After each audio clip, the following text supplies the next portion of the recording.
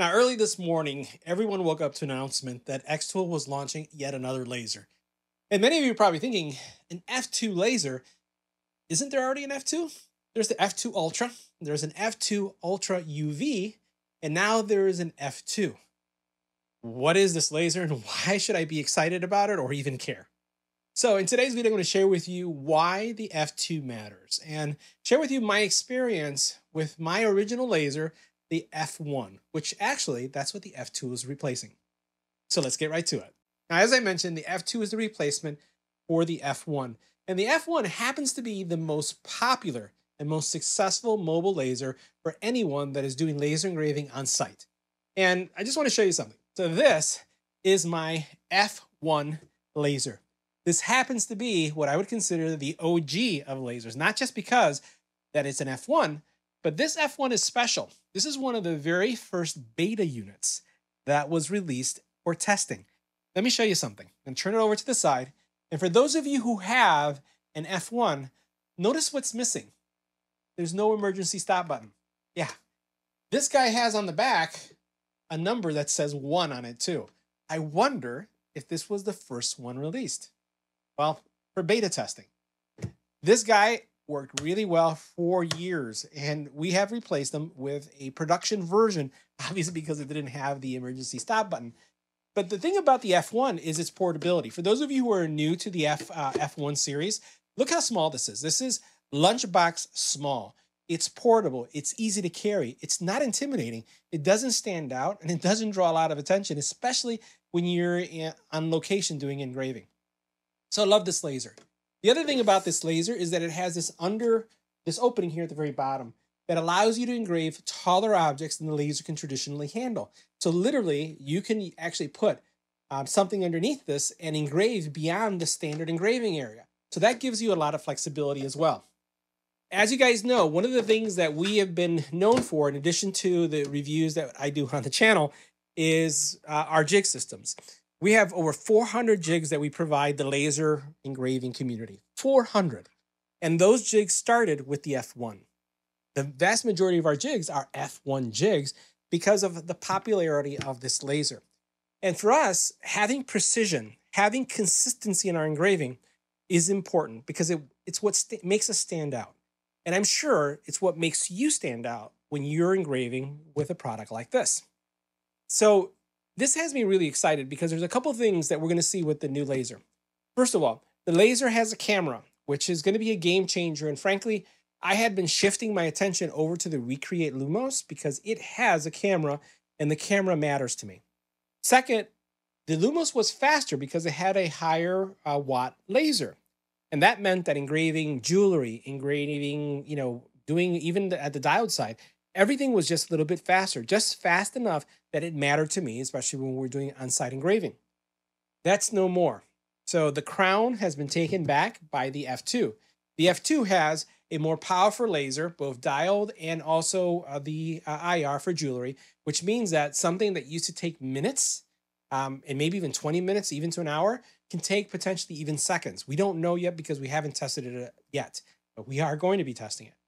That laser is going to change the way we do on-site engraving, and we do a lot of it. So let's take a look at the features. I've highlighted a couple of them. Number 1, the camera. 2, the power and the speed. Oh, and one other thing. The actual bed, the sliding extended bed.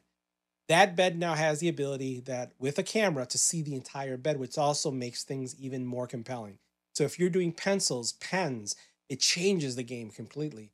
So I think that there's a place in your laser shop for the F2, especially if you do on-site engraving, because let's face it, this thing is small, it's portable, it fits in a backpack. You don't need a crate to carry this, although I know some people do. This is very convenient, and the F2 is going to match convenience with power. Let's get right to it.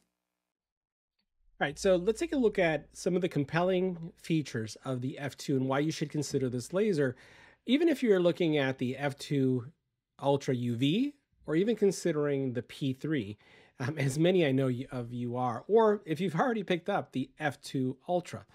So first of all, a couple things. This laser is going to be launched November 5th. So that's around the corner, November 5th and 6th. And as we scroll down, just wanted to highlight a couple things that I thought were super compelling. First of all, it's a $20 deposit. And that $20 deposit is going to yield a $200 savings on the actual laser. And for those of you who are considering doing on-site laser engraving, $12.99 is, if you charge well, could be the cost. That cost could be paid off in one on-site engraving session. So the amount that you can charge for doing on-site engraving for a party, for a corporate event, far exceeds that. So this laser can pay itself off just in one job or one deal. So that's something that you should be aware of.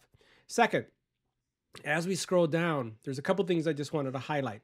15-watt diode and a 5-watt IR. The products that we engrave when we're doing on-site engraving, or if this is just going to be a laser for home, 15-watt and the 5 IR, we do leather, we do wood, we do coasters, we do slates, we do jewelry, lots of jewelry, and we do, again, leather. Leather are the things that we do a lot of. And this is going to do fine in each one of these because you have these two different lasers, and these are a significant upgrade. The other thing that I find really attractive about this is the fact that the actual slide extension now can capture, you can capture the full image. And that is something that it didn't do before. So when you look at this feature, this gets me really excited. We have a jig that allows you to engrave 40 pens and pencils at the same time. And having this to help with my alignment is going to be a game changer for me. So it really makes this product much more usable than ever before. And even though it was usable before, it had its kinks, right? And you had to get used to it. But this is going to be transformational for me, right? So that is going to be something that's really cool. The camera is another game changer. Now, we have jigs for everything, and jigs help us provide precision when it comes to creating, again, consistency and professional looking products. But alignment and having this feature also is a big changer for me. So another feature that I would say that I'm really excited about. And let's take a look at the speed of things. So let's look at, for example, this. You look at 6,000 millimeters per second, that doesn't really hurt my brain too much. And I'll tell you, I wouldn't focus on the 6,000 millimeters per second. 6,000 millimeters per second is unrealistic. I would never, and I have never been able to engrave at top speed for any laser that I own. It's like saying I have a car that can drive 300 miles an hour and you buy the car solely because you could go 300 miles an hour. You're never going to drive it at that speed. Some people can't control the car at that speed. So here, I don't know that I've ever had a laser that I've been able to engrave anything at quality of that top speed. So what I look at is what is a functional speed? You know, the speed that I find that's appropriate for the functions that I'm going to be exercising. What's appropriate, right? Or common sense speed. Look at this. A coconut, right? The area, 32 millimeters by 50 millimeters, 32 seconds. That, to me, is functional. I could see myself engraving something and having that speed is great. A charger, 13 seconds, 25 by 30. I could see us doing that. That's fast. A necklace. This is where I get excited. Again, look at this metal here. Black mark, 49 seconds. Those of you who today engrave with the F1, can you do this kind of mark in 49 seconds? No, you can't. You can get it done, but it's going to take far more than that.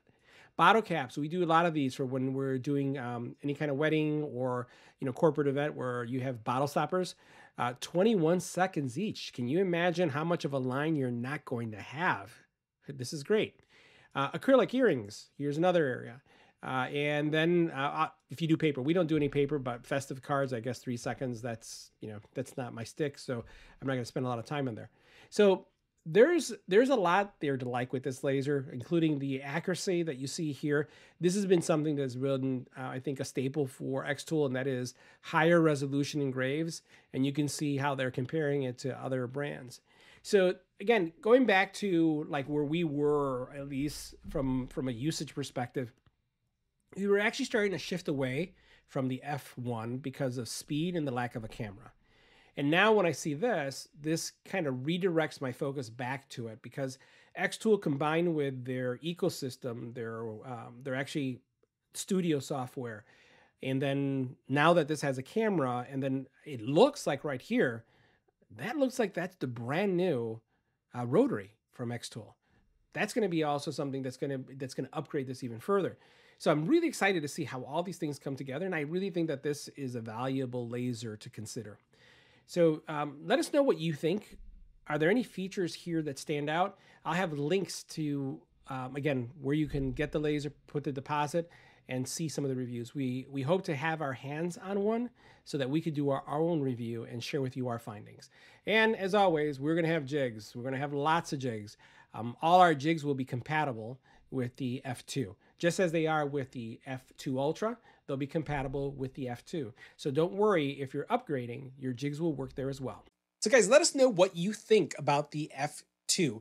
Are you going to consider it as an add-on to your laser, all the lasers that you have? Would you upgrade from the F1 to the F2? Or do you have your sights on the F2 Ultra UV? I have it too. There's just too many lasers and not enough time. Anyways, let me know in the comment area and see you in the next video.